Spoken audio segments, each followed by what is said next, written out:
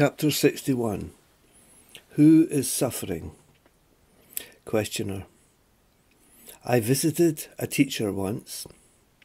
He talked about the pain body to describe personal pain and collective pain. He said that all our emotional pain is collected and stored, and as a result, it has almost become a kind of entity, like a ball of pain that you carry around with you. He went on to say that the only way to stop this pain from damaging us is to live fully in the present, because the now has a lot of power. Maharaj. This is all body knowledge, imagination. You are not the body.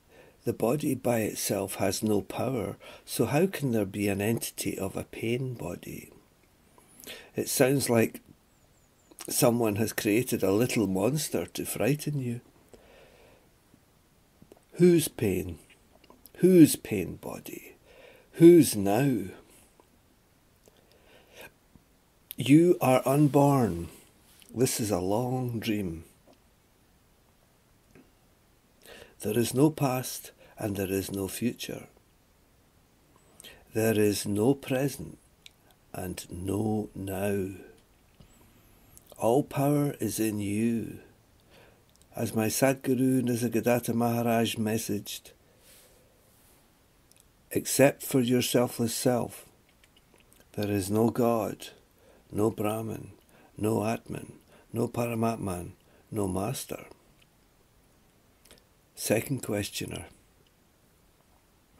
But Maharaj, I seem to move from one problem to another, physical or emotional. It brings suffering. Maharaj. Problems grow because we give so much importance to the body. This is body knowledge, just like when you face problems in a dream, and then after waking up, the problems have gone. The saints always face their problems with courage. Because of their strong conviction, they did not concern themselves so much with their problems, even when they faced serious losses, illness and unexpected tragedies. Consider the tragic story of Saint Yaneshwar. His mother and father threw themselves into the Ganges and left the children destitute, all because the father had become a sannyasin and then, contrary to Brahman law, had returned to his family. According to you, I have committed the fault, so why are you punishing my children? The father stated that he himself should be punished, but he begged that his children should not be. The Brahmins ignored his pleas, and so the parents threw themselves into the sacred river in the hope that the children would fare better and be looked after. There were 4 small children, 3 brothers and 1 sister. The orthodox religious masters would not allow the 4 children to beg. People had a lot of hatred in those days. They suffered a lot and asked humbly, please help. The orphan children were ignored by their relatives, treated as outcasts. Nobody helped them. And so they took to travelling to various places looking for a place that would welcome, accommodate them. At some places they were met by the orthodox religious leaders who would not accept them. Yaneshwar approached the learned Brahmins to try and clear the family name. God is everywhere, in each and every heart, he proclaimed. The Brahmins asked him to prove this and said, okay, make this buffalo recite the Vedas. As soon as Yaneshwar placed his hand on the animal's head, it started singing the Vedas, as good as the Brahmins. A big crowd gathered to listen to and witness this miracle. The people were so surprised with the power he had that they bowed down. The orthodox priests were forced to accept the greatness and supernatural power of Yaneshwar. This story shows the importance of struggle. If you listen to the source of your knowledge with complete faith, there will be spontaneous arising of your indwelling power. Be determined like Yaneshwar. Now you have maturity, knowledge, reality, so don't keep coming back downstairs to the body level. Use the body like an instrument, like a middleman.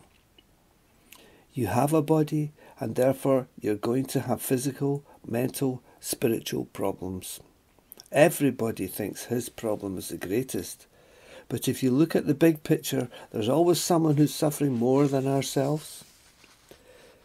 View your problems as a test of your spiritual life. Bring that knowledge into practice. Don't give undue importance to problems which come and go just like clouds. Unbearable things become bearable with established truth. You have good knowledge, but it is not put into practice, and that is the real problem. The finder is missing. You have a lot of assets, but you're not using them, and because of a lack of planning, it is not giving you a result. You have to use the property, the asset, and with good planning, you will enjoy the benefits. Questioner: You said body knowledge should be dissolved totally, Maharaj. Spontaneously. Questioner: Maharaj, I wanted to tell you that I had experience of I am that, I am everything. Maharaj: That's very good, because this kind of spiritual experience is a progressive step. I'm not saying it is ultimate truth, but it is a progressive step and therefore encouraging. Experiences are projected from your presence. When the experiencer and the experiences dissolve, there you are. It will happen spontaneously, and then you will have the conviction that you are nothing to do with the world. Then you will know that whatever happens in the illusory world, whether good or bad, has nothing to do with you. The seer remains aloof from all that is seen. If I say that I am Brahman, it is the seer's reflection. The seer's existence in the world is spontaneous, shapeless. Questioner: As long as there is body knowledge, it is impossible to understand my spontaneous presence. Maharaj: The seer is one. Dreams are different. Are you taking ego from all these dreams? No, you just forget about them. Forget this dream also. What you see is the seer's projection, reflection, not anything good or bad. You're still viewing yourself as separate from reality.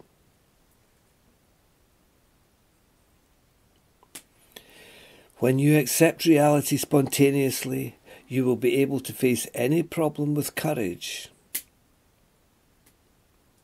In human life, there is no escape from problems. How you handle them is up to you. People are undergoing devotion, reading books, but not doing any self-inquiry. The problems you are describing are what you have seen. You're ignoring the seer. Without the seer, you can't see the scene. We have created these concepts, and then we're trying to live within the circle of these concepts. You can talk about swimming, but you cannot swim. Maharaj. Questioner: Maharaj, I realized that I was reading for 20 years and then suddenly I stopped. I suddenly realized I did not know why I was reading. Maharaj: You do need to know how all this book knowledge is helping you. Otherwise it is a pointless exercise. When you know the reality, you will undergo a complete inner change. If you are aggressive, you will become calm and quiet. You can review the changes so that you know where you stand. Nisargadatta Maharaj says, I am making you masters, not disciples. That the masterly essence is already in you. That masterly essence is already in you.